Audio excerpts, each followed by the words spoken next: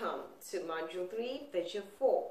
And today we're going to be discussing the pain balance. The pain balance is pretty simple.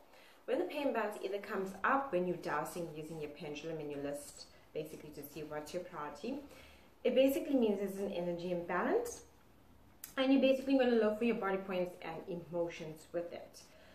You can ask the person in front of you basically, or if they're not in front of you and it's distant, you can just put it down. You know, sometimes people don't really know when they're in pain because you can get hurt tomorrow and you need to go to work, you got kids, you got responsibilities. So people don't acknowledge their physical pain even, as well as emotional pain. You know, we suppress pain. That's who we are this day and age with the fast moving life that we all have. So when pain balance comes up, you can either ask the person in front of you, and if it's distantly, like I said, just put in the information that you simply find. When they're in front of you, then you can ask them if they're in pain. They can either state to you clearly yes or no. Some they might say yes, some they might say no. Don't be afraid now when no comes up. All this means is they aren't aware of their pain, and you know, maybe they live with their pain every single day of their lives. They have to continue on with life, so they just put it aside. And you basically can scan the body by putting your hand above the body or your chart, and then you can go front, back, yes, no. You know, you can just ask that, so it breaks down the body. All you do is break down the body into simple portions: front, back, left, right, middle, leg, from the legs down, from the neck down to the hip, you know, and from the head to the throat. You basically breaking down the body to find out where the pain is. You can ask these questions loud or mentally. I prefer mentally with my pendulum, and I basically get a yes or no response. Once I get the yes or no response and I located the pain, I then either will, if the person is in front of me, express, I have located pain in your neck region. And they'll be like, oh yes, I do have neck tension, you know, and stuff like that. It comes and goes. And then once you find the pain in the neck, then afterwards you can go to find if there are organs which are body points related to it. Sometimes the organs cannot even be anywhere near the neck. It can be anything from sinuses. It can be lymphatics, anything like that. So basically, you can douse all your points. You can ask A, B, C to get, you know, a yes/no response. Or if it's neck pain, you can think, the muscles are there, and just tap on the area which you do.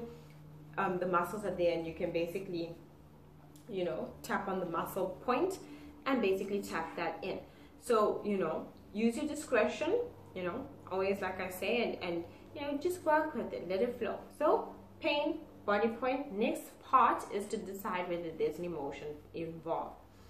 Now, when it comes to an emotion, when you ask with your pendulum, yes, no, you'll get a yes or no response. If there's a no response, you just continue on. If you get a yes response, this is because when we go through situations in life that are stressful, so say for instance, this person maybe was working very hard, long hours, and now they're retrenched, and now basically they're having this neck pain. What that means is they're putting the loss into their neck. Literally, they're putting the emotion within them, and that's what we do. You know, you can feel the tension. There's a heavy burden on their shoulders. There literally is one.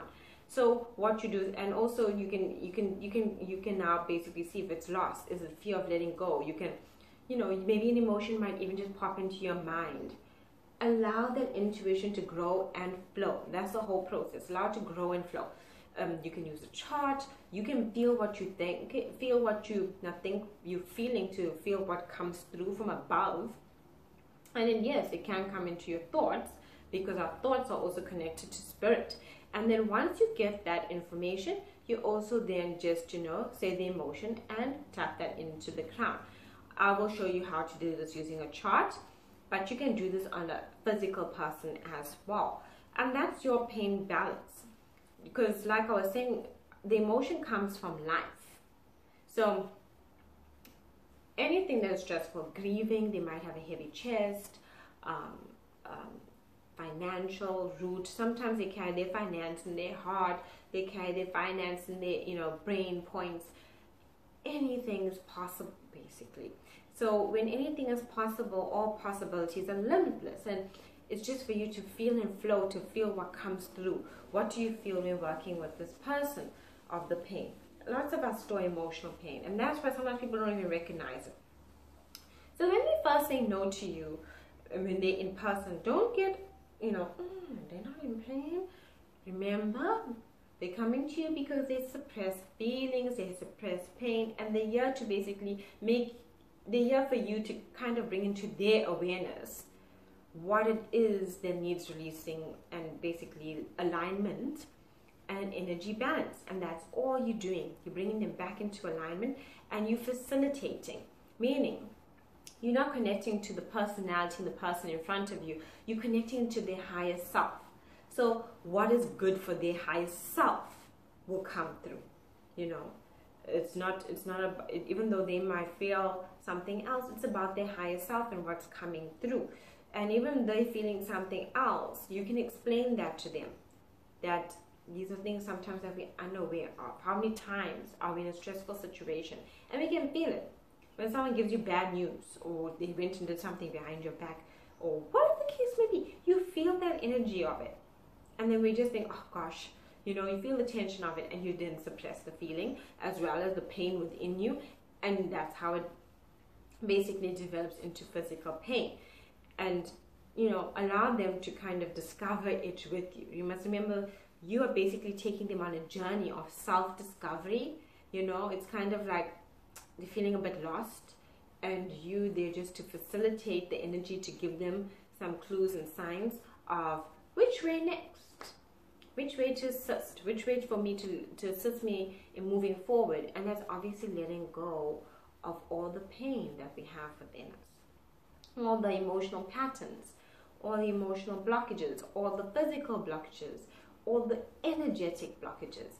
So after you locate the emotion, obviously the next point of that would then be the chakras. You would see me do that when I do a physical session, and heart chakra and work with it, or throat chakra, whichever comes up for the neck as an example. And you just balance from that, just balance, and keep it simple, keep it uplifting and encouraging for the person in front of you. Just deliver the message. Never feel like, oh my gosh, whenever someone says, no, I'm not experiencing that. Always remember, you're working with their higher self, and people suppress things. So, I find this a lot with the pain balance as well. That sometimes people aren't sure of their pain physically, really.